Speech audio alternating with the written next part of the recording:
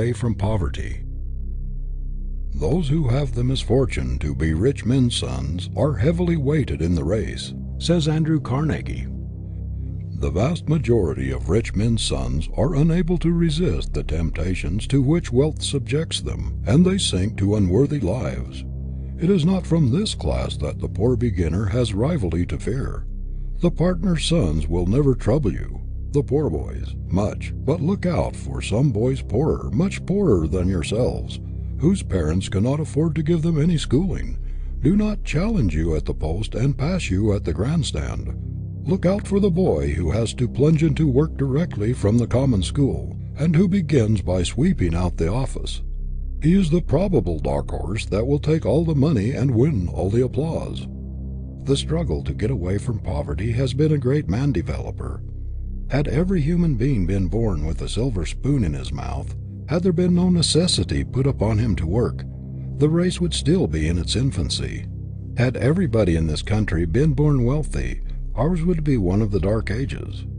The vast resources of our land would be undeveloped. The gold would still be in the mines, and our great cities would still be in the forest and the quarry.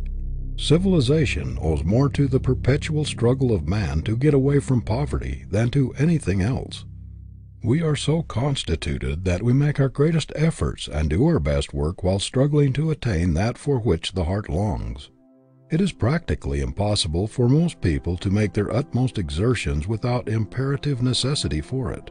It is the constant necessity to improve his condition that has urged man onward and developed the stamina and sterling character of the whole race. History abounds in stories of failures of men who started with wealth, and on the other hand, it is illuminated with examples of those who owe everything to the spur of necessity. A glance at the history of our own country will show that the vast majority of our successful men in every field were poor boys at the start.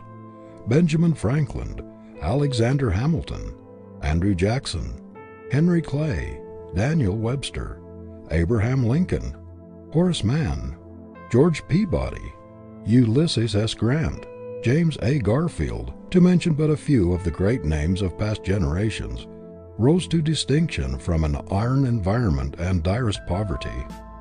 Our most useful and successful men of today have also been involved from the school of want and stern necessity. Our great merchants, railroad presidents, university presidents and professors, inventors, scientists, manufacturers, statesmen, men in every line of human activity have for the most part been pushed forward by the goad of necessity and led onward by the desire to make the most of themselves.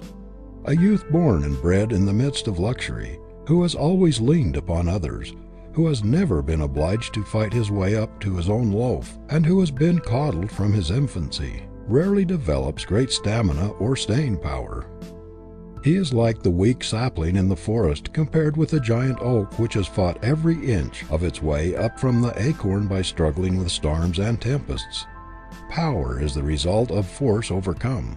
The giant is made strong in wrestling with difficulties. It is impossible for one who does not have to struggle and to fight obstacles to develop fiber or stamina. To live without trial is to die but half a man. Strength of character is a thing which must be wrung out of obstacles overcome. Life is a great gymnasium, and no man who sits in a chair and watches the parallel bars and other apparatus ever develops muscles or endurance. A father, by exercising for his son while he sits down, will never develop his muscle.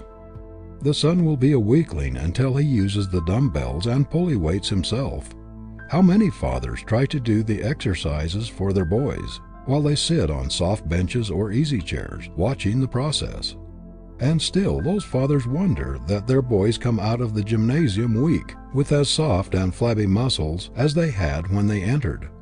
Isn't it strange that so many successful men who take pride in having made themselves, and consider it the most fortunate thing in the world that they were thrown upon their own resources, and were obliged to develop their independence and stamina and self-reliance, should work so hard to keep their children from having the same experience? Isn't it strange that they should provide crutches so that it will be all the more difficult for them to walk alone? that they should take away the strongest possible motive for development of power by making it unnecessary for them to strive, by providing for every want and guarding them on all sides by wealth. A famous artist, who was asked if he thought a young man who was studying with him would make a great painter, replied, "No, never. He has an income of £6,000 a year."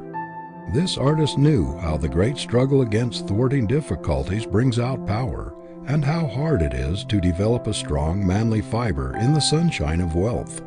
How many young immigrants have come to this country uneducated, ignorant of our language, friendless and penniless, and yet have risen to positions of distinction and wealth, putting to shame tens of thousands of native-born youths who possessed every advantage of wealth, education, and opportunity, but who have never been heard from.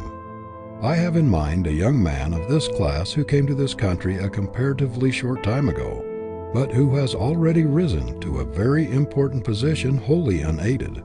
He is a remarkable example of a self-educated, self-trained, self-disciplined man. And in the persistent process of his development, he has evolved a very strong, positive, aggressive character. He has brought out his latent powers and strengthened his weaker faculties.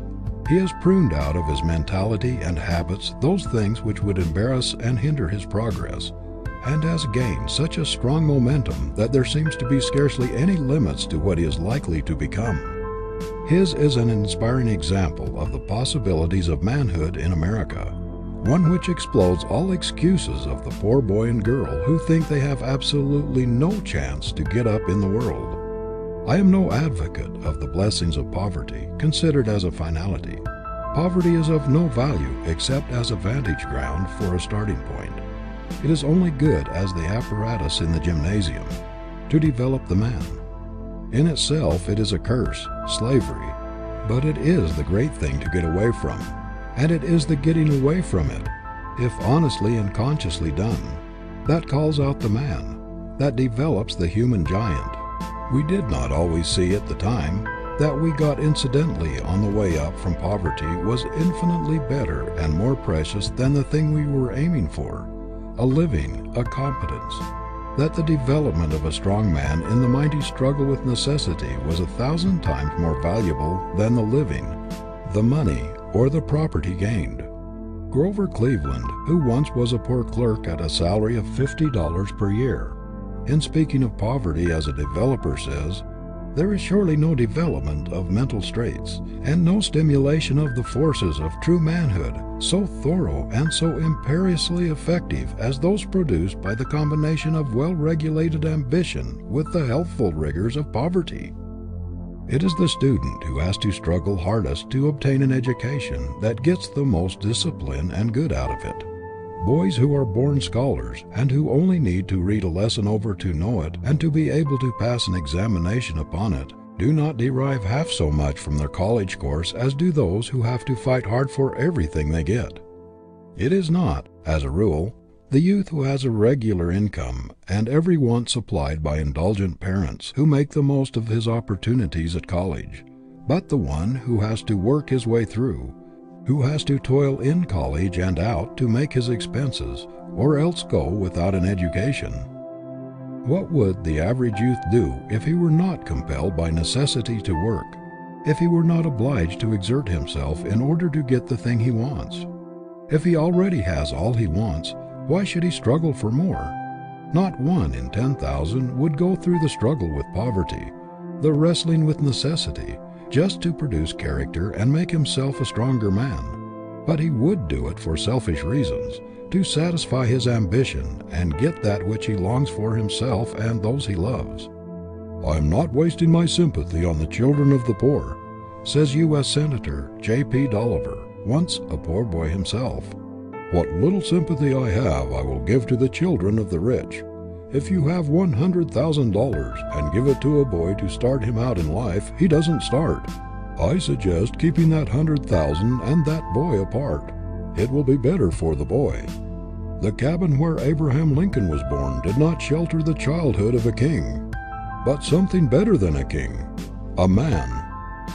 The boy who is conscious that he has a fortune awaiting him says to himself, "What is the use of getting up early in the morning and working one's life out?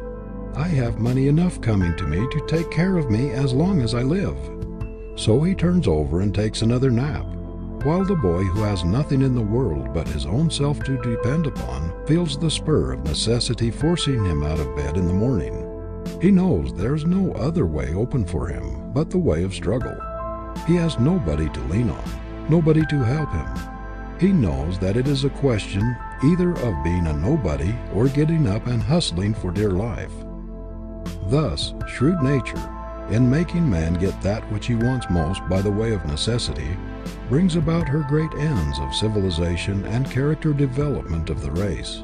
The money, the property, the position are small things in comparison with the man she's after. What price will nature not pay for a man? She will put him through the hardest school of discipline and train him for years in the great university of experience in order to perfect her work. The mere money or property the man gets on the way is only incidental. Nature is after the man. She does not care a fig for the money in comparison, but she will pay any price for a human giant. End of chapter 18.